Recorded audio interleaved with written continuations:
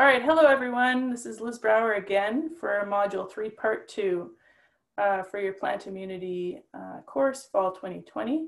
So today we're talking about SAR and ISR.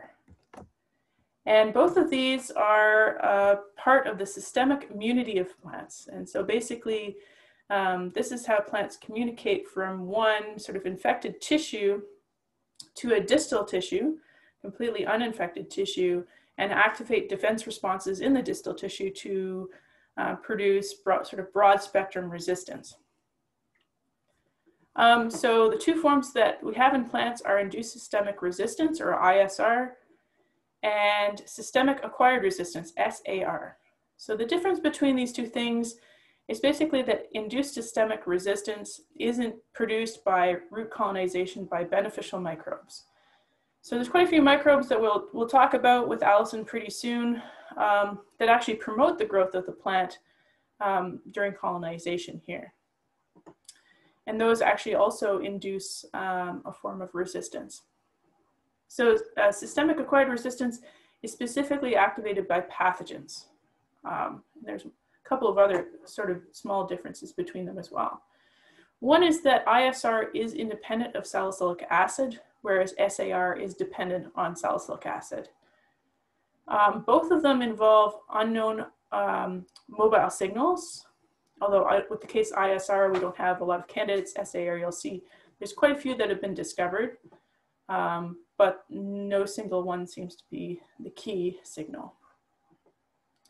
And in both cases, SAR and ISR both prime defense gene expression. And so again, these are the beneficial microbes that can colonize the roots of plants. And you can see they really change the root architecture here. And they're making the leaves grow a little bit faster and a little bit fuller. And what they're actually doing is infecting the roots here, or just colonizing the roots, growing around them, and producing some sort of signal that moves to the leaves. And these leaves are altered in such a way that they're primed for producing callus much quicker, and also for producing jasmonic acid or ethylene-based defense gene expression much faster. This seems to involve NPR1, which we talked about in the context of being the receptor for salicylic acid.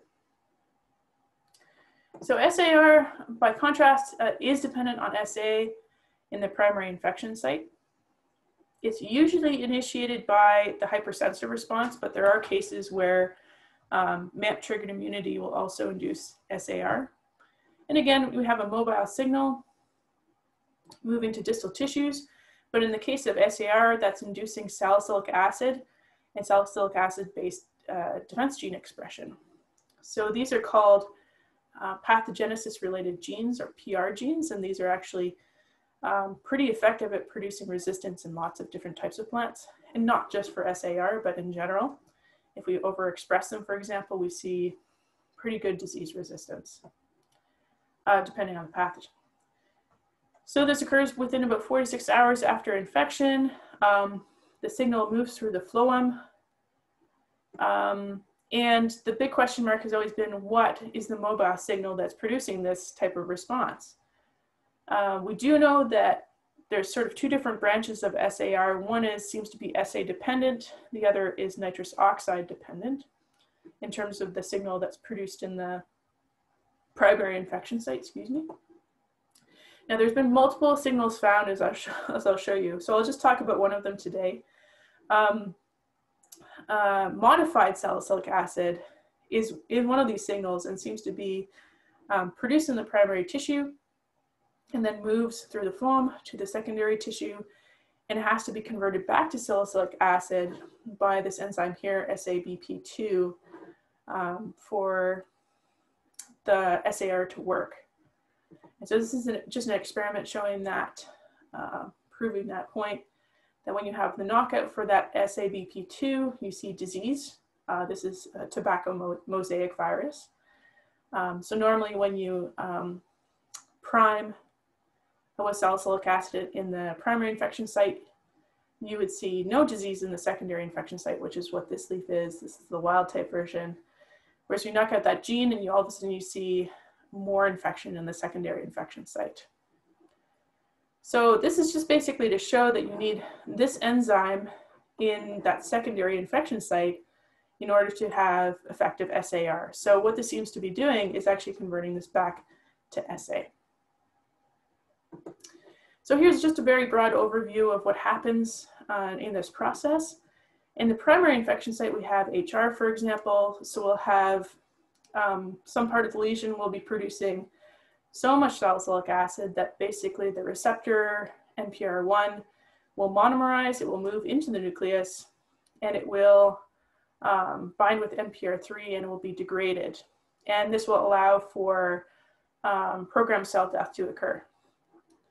Now in sites where there's a little bit less salicylic acid accumulation, you have monomerization of NPR1 again, it goes into the nucleus, but instead of being degraded, it's no longer bound by this NPR4, and it's able to bind to transcription factors and activate gene expression.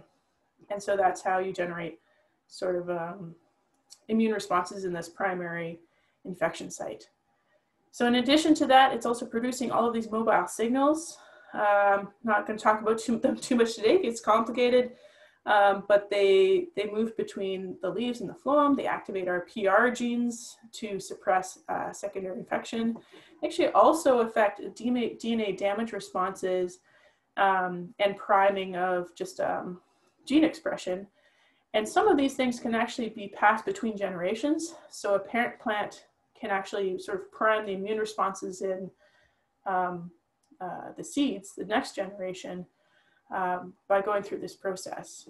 But the mechanisms involved in that are still a little bit unclear. So in addition to just our understanding of how this works, we've taken advantage of this phenomenon in agriculture in a couple of different ways. So there's actually salicylic acid analogs called BTH, for example. These are things that you have been patented and that you can buy as a farmer in order to spray onto your plants and activate your plant's immune system. Usually it's for specific like high value crops like tomatoes, as opposed to just spraying fields all the time. That wouldn't really work against pathogens all the time because you would be reducing your yield by doing that as well. But there's also protective microbe mixtures that are kind of like a microbiome for the plant that you're selling to farmers. And this mixture of microbes are basically some of those microbes that induce ISR and will produce a growth benefit, but will also activate the immune system in theory, and will also protect against plants. So I think this is being developed currently. This is kind of a hot area in terms of industry. And in some cases it seems to work well, in some cases it doesn't. And I think part of the problem with using this is of course the environment always comes into play, and plant pathogen interactions are complicated. And when you involve an extra microbe, it can be complicated, but it also can work sometimes. So, so the jury's still out on that a little bit. Okay, so I will talk to you soon for our next journal club on Friday. See you then.